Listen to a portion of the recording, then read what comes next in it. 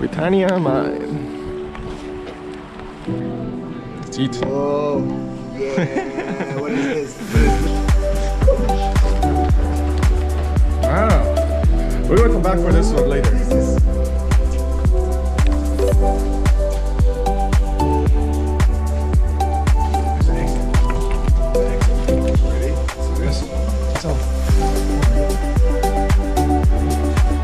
All the way there? Yeah. Thank you. That doorway there. Okay. Look at that. Wow. This looks so American. Like that. Very huge mine. How about, you know, the mine? Right. Mine.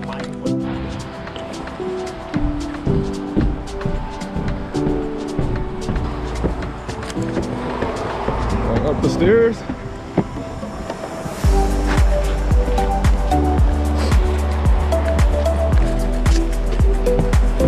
And just keep all of your belongings with you the whole time. Whole time, We spend okay, an hour together, but we never double back. I see. Okay, sounds Okay, good. thank you. Thank you.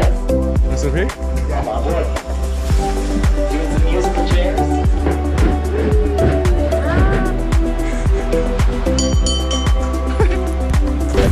Oh! Oh! Yeah. It's dark.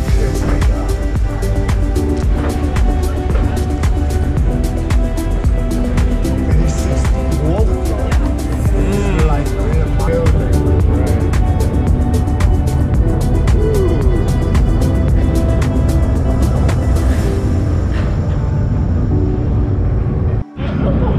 Oh shit.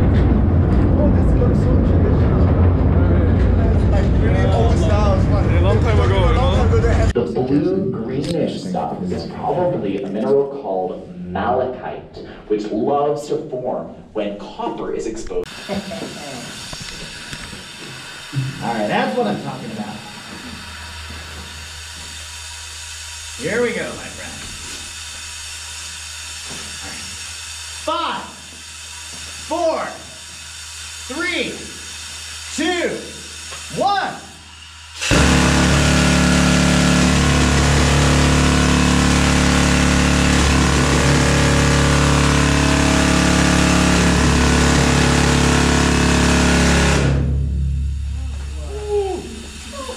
Decades of Britannia miners' work. This one's not as noisy as our... Go,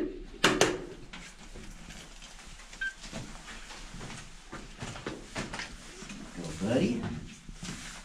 5, 4, 3, 2, 1.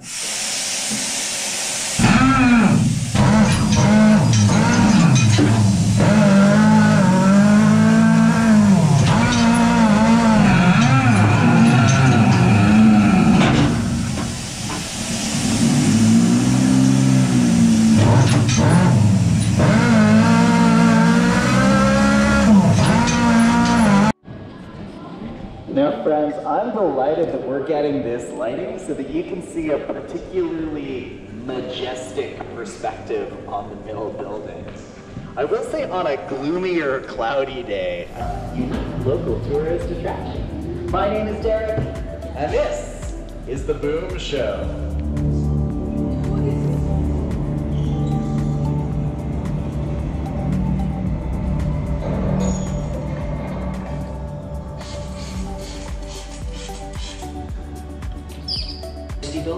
But they also let a lot of light out. And as the mill worked through the night, it was a beacon that lit up the waters of Howe Sound, and it could be heard for miles around. Welcome to Britannia, once one of the largest copper mines in the world, and to mill number 3, which in its day was among the most efficient and advanced copper concentrators. This is why this place was built, all 20 stories. Well, that can't be good. Okay, so the skip.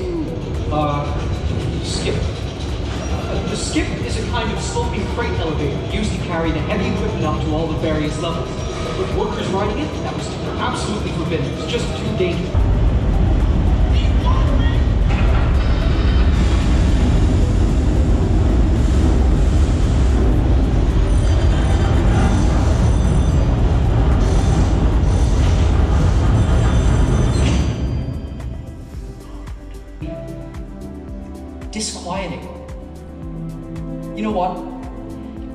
leave you with the words of a longtime Britannia resident who put it much better than I ever could. Can I tell you the first time it really struck me that this place was gone? They decided in '74 to shut it down because it was costing too much to get the ore out and it wasn't profitable. One day I went to Squamish grocery shopping, and when I came back, the mill, the concentrator, was dark. And I sat up on the bluff and I couldn't come home because I was crying so hard. It was the saddest thing. I'd never seen the mill building without lights in it. And that's when I knew it was over, after being here for so many